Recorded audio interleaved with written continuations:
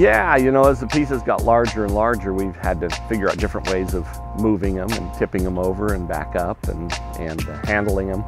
So yeah, it's been interesting over the years. I enjoy kind of that engineering aspect of it, that part of it. I've been amazed. The people that I've had to work with and the machine operators have been fantastic.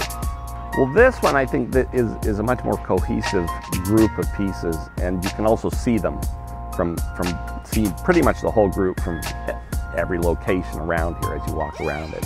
Most of them, especially at Botanical Gardens, are gorgeous little spots back in here and there, but you see that piece and then you move on and see another piece.